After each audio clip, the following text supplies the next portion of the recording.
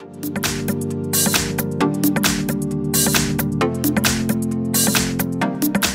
to the Redmi Oppo Find X5 Pro, and I'll show you how to connect to Wi-Fi this device.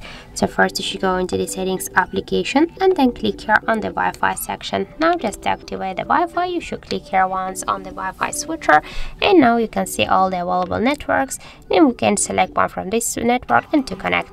For example, I can go with the this one with the HardReset.info one, or just select another one. That doesn't matter here.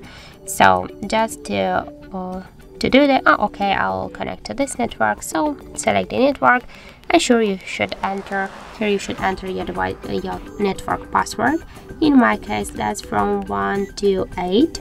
Just by click here on this icon, we can see the password to have some mistakes here, and then click here on the right upper corner. And now as can you see that our device successfully connected to this network.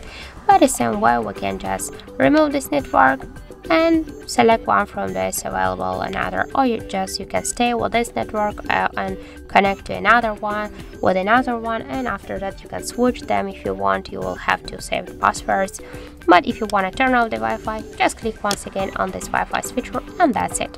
So not really simple, right? Also, we can just activate the Wi-Fi by the second way. Just open the notification panel, and here on the top bar you will see the Wi-Fi icon.